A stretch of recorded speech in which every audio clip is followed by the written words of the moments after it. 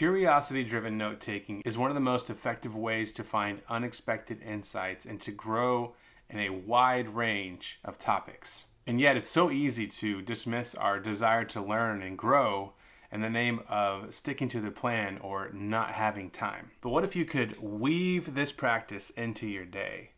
What if you allowed your mind to go off-roading just for a little bit to chase the idea? Recently, I was out for my morning walk and I spotted a hot air balloon in the sky. It was a picture-worthy moment. A giant, colorful ball against the backdrop of a clear blue sky. Now, I normally would have kept walking, but I had a thought bubble up. How does a hot air balloon fly? Like, how does it navigate in the air? You see, the wind blows in different directions at different altitudes.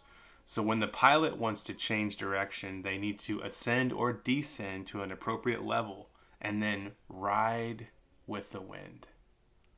The balloon is letting go of control and allowing something else to steer it. I let that thought simmer for a little bit, and I realized oftentimes for me, inspiring thoughts and learning opportunities are found when I ride with the wind. In personal knowledge management, to ride with the wind means to allow curiosity to steer your heart and your mind. Curiosity leads to learning and insight, which leads to more connections, which leads to innovation, new ideas for all domains of your life. Now, this requires an awareness of the strong desires that you have, the pull to know something. And it requires the willingness to allow yourself just to let go and ride with the wind. Oftentimes, I'll plan on thinking through an idea on one of my walks in the morning, but along the way, something else will catch my curiosity, and I've learned to just simply follow it. Follow it and not fight it. You see, I'm not afraid that I'll lose the time that I was going to spend on the other idea.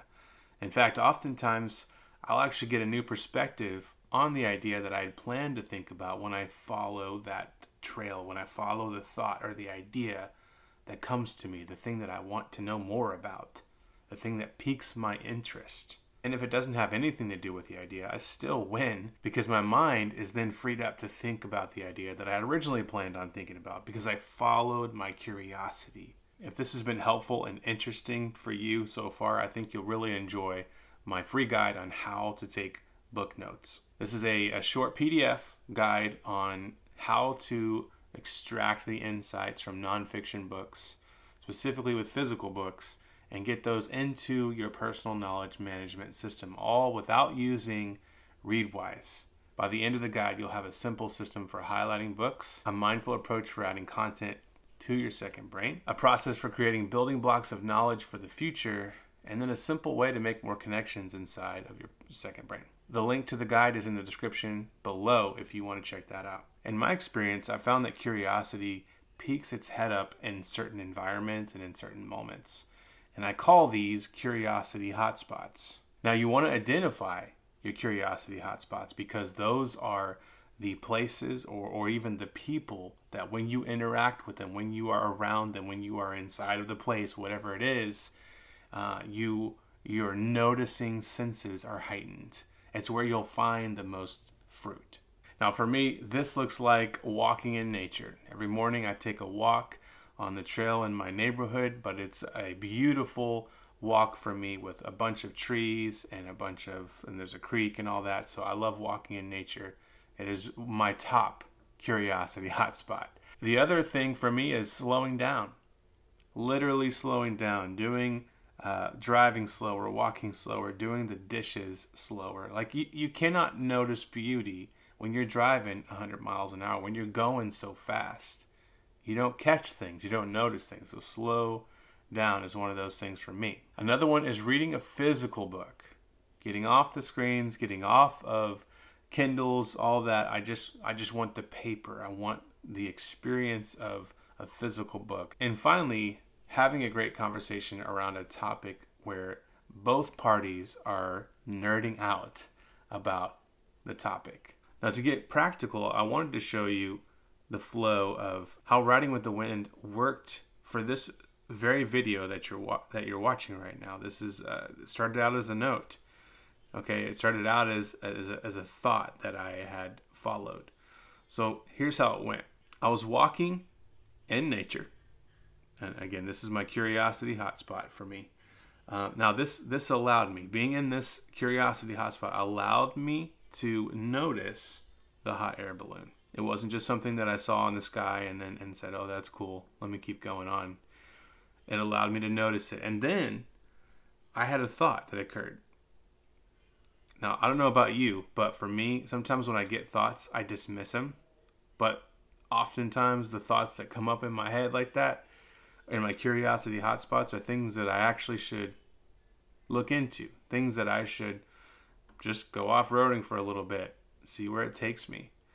So don't dismiss those thoughts when you're in your curiosity hotspot. All right, so I had the thought that occurred, and then I chased the thought. I went after the rabbit that I had found. Well, what does it mean to chase the thought? For me, it meant literally looking up how a hot air balloon, is steered in the sky. I just Googled it and was looking at it. Now, this added knowledge for me. As I was reading about it, as I gained the knowledge, I saw the connection in my second brain and how personal knowledge management and taking notes is exactly, for me,